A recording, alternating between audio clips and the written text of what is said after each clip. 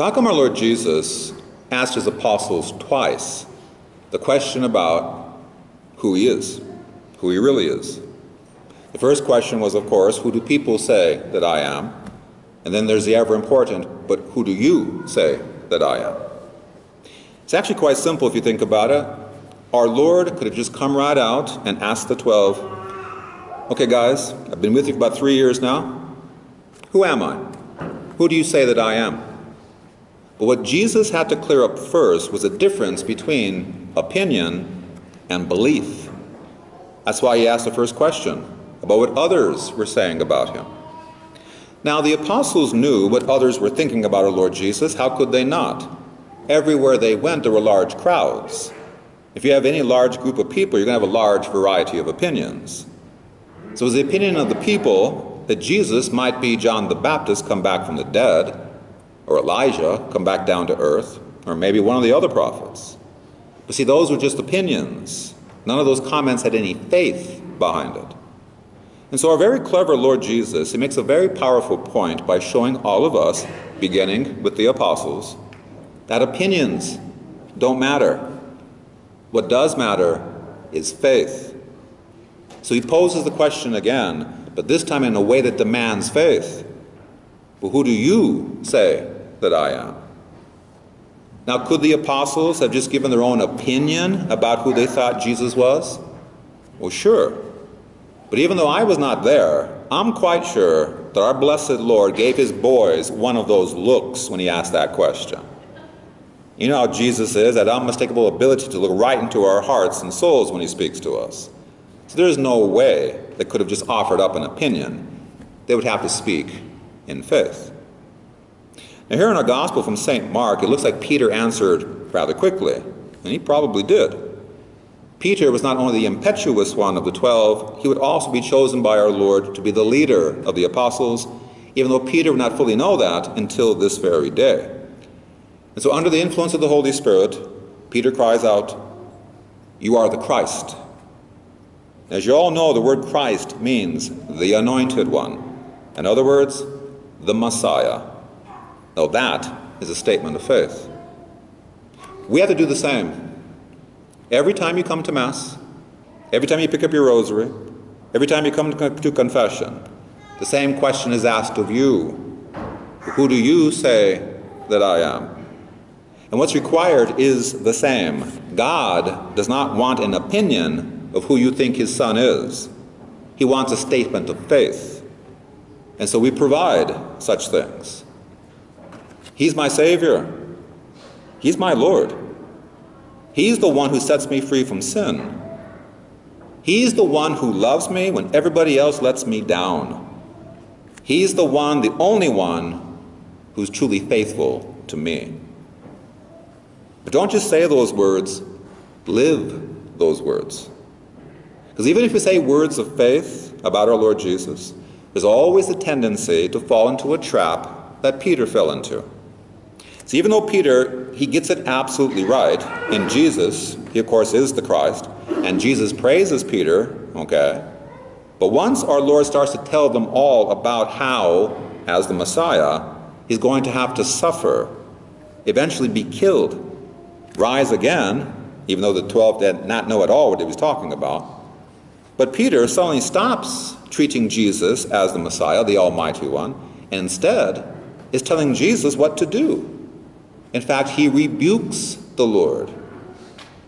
Now, true, it could have been that Peter's idea of what the Messiah should be like didn't match what Jesus was saying, especially the part of having to die. But more than likely, especially if any of you study the life of Peter through the Scriptures, it has simply been that Peter was only trying to protect our Lord Jesus. But Peter quickly forgot something, didn't he?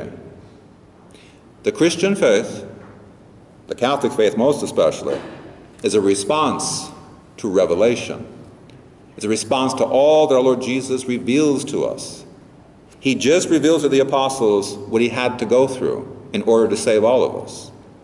We are to believe because God himself, through our Lord Jesus, has shared his mind with us. For Peter, for all of us called to be disciples of our Lord, called to follow him, We do so by accepting all that God reveals to us. Because if we don't stop thinking as human beings do, we're going to find ourselves objecting to what God is trying to show us. We get in the way that way. And believe me, God wants to reveal so much more to you than you can ever imagine. So we think how God thinks by accepting what he reveals to us. It's just that simple. But now, not only do we respond to what Jesus reveals to us, we also have to follow him, as he tells us today. And that, of course, means what? In the second half of today's gospel, we have to take up our cross. It's also definitely part of our Lord's plan, that this whole scene to tell his disciples about their own cross, but also the new life they can receive through that cross. It comes after he announces what he's going to have to go through: suffering, death, and resurrection. In other words, our Lord Jesus never gives anything to us that he himself did not already go through. He's showing us the way. So the Christian finds new life in and through the cross that is given to us. And now here's what you all got to get down, okay? And don't ever lose your focus on this, all right? The cross that you have to carry, it's not meant to just be some sort of inconvenience, a symbol of how sometimes we just have to tough it out, and sometimes how we just have to hang in there even though things can get kind of difficult. It's a lot more than that.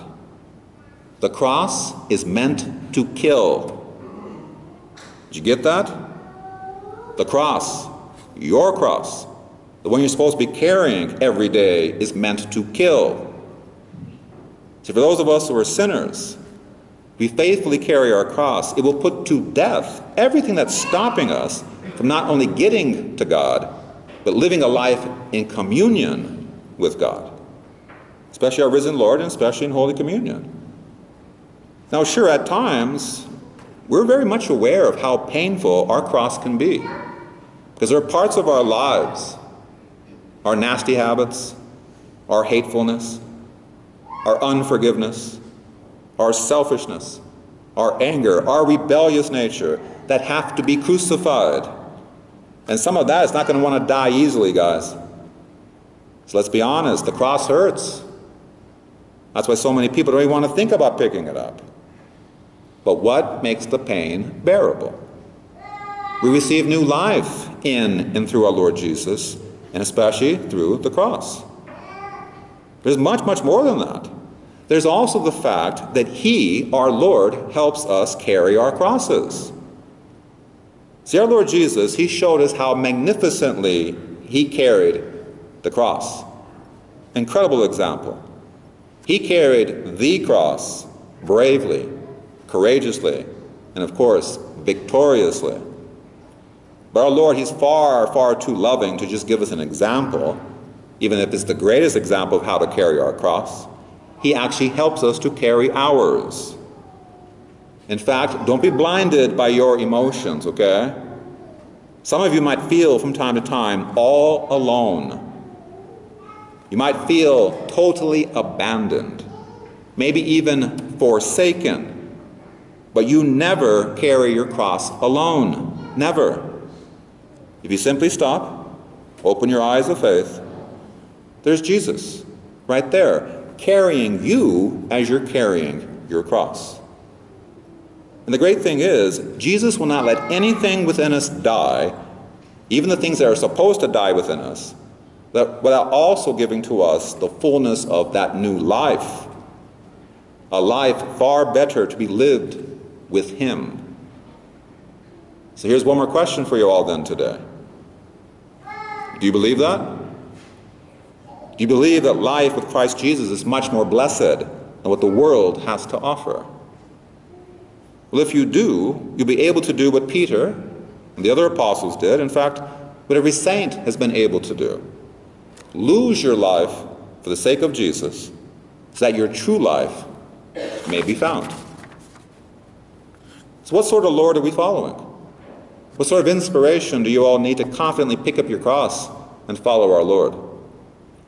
Well, St. Augustine, this is one of his more obscure quotes, but very powerfully, St. Augustine once said, Jesus died, but he vanquished death In himself he put an end to what we all feared. He took it upon himself and vanquished it. As a mighty hunter, he captured and slew the lion. The Lord has conquered. It's time for us to receive the spoils of his victory and to rejoice in the words of St. Paul as we fully take them into our hearts and into our lives. But far be it from me to glory except in the cross of our Lord Jesus Christ, by which the world has been crucified to me and I to the world.